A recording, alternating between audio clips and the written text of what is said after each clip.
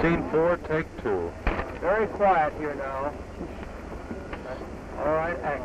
My name is Victor Herskovics from Prague, the capital of Czechoslovakia. I am teacher of the German and English language and history. Since the occupation of Czechoslovakia, I am in prison and in many concentration camps in Germany. I was treated very badly because I was a Jew. I was obliged to tell every day that I am a dirty pig, Jewish swinehorn, and then they flogged me day and night.